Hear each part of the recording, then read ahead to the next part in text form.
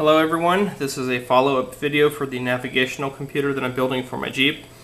I'll just go over what I've accomplished since the last video. I've gotten the entire project mounted on this aluminum sheet here. Had to use something that was non-ferrous because metals such as iron would mess up the compass readings. This is just a really crude prototype though, so the actual dashboard unit will be a little bit better.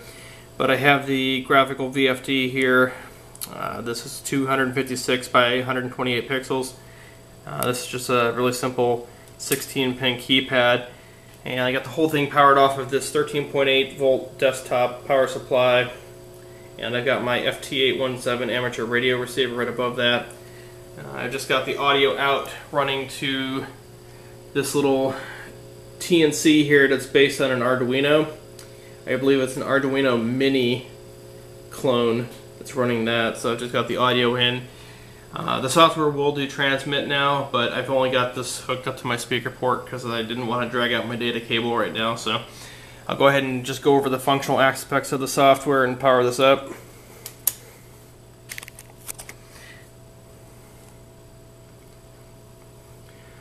So once the OS boots up here, I'll go over the modes that I have built into it. So there's the APRS data that just flashed on the bottom. It's live data from the radio, so occasionally some messages will pop up. I have the date and time up here, so currently it's showing January 15, 2014, and it's about 23:25 in the evening. The fuel gauge is here, both percentage and gallons being represented. This is currently just bogus data because this is hooked up to an analog digital converter. The pins are just left floating, they're not hooked up to anything, so it's just getting a bunch of spurious data. The coolant, RPM, oil pressure, battery, same story for those. They're all run off the I2c. Actually the RPM is a digital counter, but there's nothing feeding it right now, so the data is not valid. The compass heading is here, elevation here, longitude, latitude, and this is a representation of the compass. This is tilt compensated, so the line indicates north. If I tilt the device, that disc will remain level. So the miles per hour are jumping around a little bit because right now it's getting the speed from the GPS. Right below that is the odometer. It's really hard to see because this camera's getting saturated, but it's showing 1.3 miles. So the modes are changed via the asterisk and then the mode number. So mode number 1, I have a really simple 3D demo set up. I'm just drawing a cube right now and getting about 12.8, 12.9 frames per second. I can use the keypad 2, 4, 6, 8 to move the cube around, or press any combination of them to move the cube in any direction I want. And then 1 and 3 will zoom out and zoom in. So I do use some 3D graphing for informational purposes, such as the radar that I will have built into the APRS mode, so I can see nearby stations. So this is just a functional test of my 3D code, so that appears to be working. So if I go into mode 9, which is the configuration screen, I'm given the date and time here, as well as options to change various system parameters. Again, 2 goes up, 8 goes down, and 5 selects with the cursor. So I can go down, first of all I'm going to go down to the VFD, which is in the system menu, because I need to change the brightness. It's a little bit oversaturated, so I just use 8 here to drop the brightness down, and then set it with 5. So I can go into the About screen here and get information on the OS and the unit. This device has 16.968, just call it 17K of RAM, and I've got about 8K free right now. I will need to do some code cleanup on it, but for the time being, that's what I'm running with. So I'll go ahead and go back to the previous screen here. I can change the date and time. I can change the time zone. I can also change the units from miles per hour, feet per second, meters per second, kilometers per hour, even %C if I really wanted to get crazy. I just threw it in there for the heck of it. GPS, I can change baud rate. Speedometer, I can calibrate it if I need to, but since it's fed off the GPS, there's really no need to. Odometer, I can calibrate that.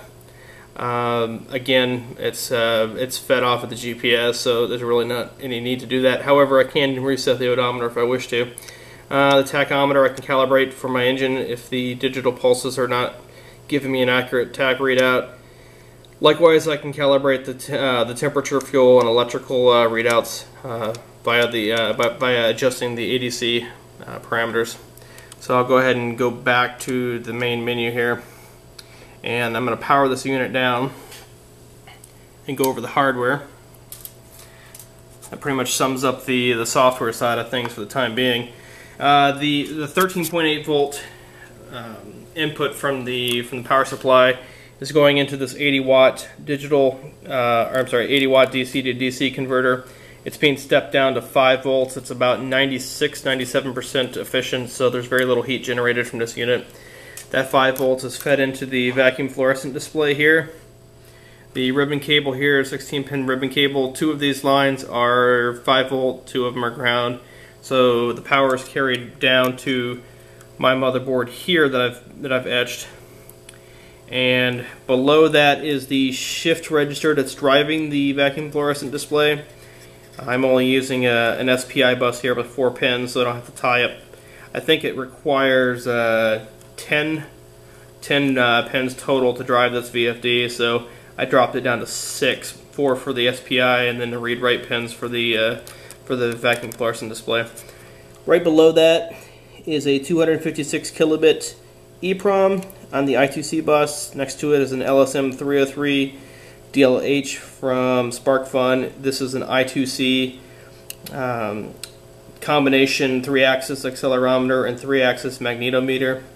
This is a 3.3 volt linear voltage regulator to convert the 5 volt from the vacuum fluorescent display down to the 3.3 volts needed to run everything on the board here.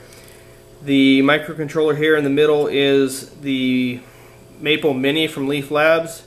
This part is mostly Arduino compatible. It's very similar in a lot of ways, but this is a 32-bit ARM CortexM3 running at 72 megahertz, so it definitely has a little bit more power than the Arduino.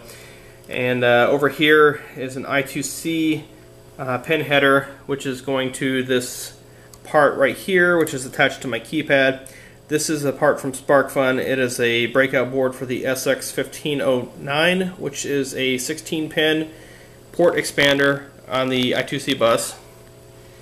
And this is a Venus 3 GPS, which is hooked up via serial to the Maple Mini. Right below that is an SD card adapter. There's a micro SD card right here, and this is soldered onto the board, the adapter, so it kind of gives me a really cheap ghetto SD card adapter for this board. If anyone's interested, the pin spacing on these SD cards are 0.1 inch, so you can just solder a pin header right under there and plug it into a breadboard. So if anyone's interested in playing around with SD cards on an Arduino, that is a little shortcut that you might like to know. Right below that is an MCP3008. This is a part from Microchip. It is an 8-channel SPI analog digital converter. It's 10-bit, and I think that pretty much sums up everything on this board. So if anyone's got any questions, feel free to post them in the comments section. Once I get the code rewritten, I'm rewriting it from scratch and trying to clean up some stuff.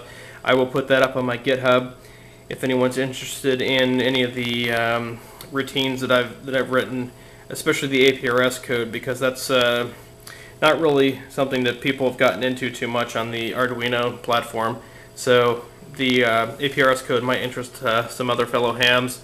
Otherwise, the LSM303 libraries are pretty much standard. Those are floating around on the web, so nothing really new there.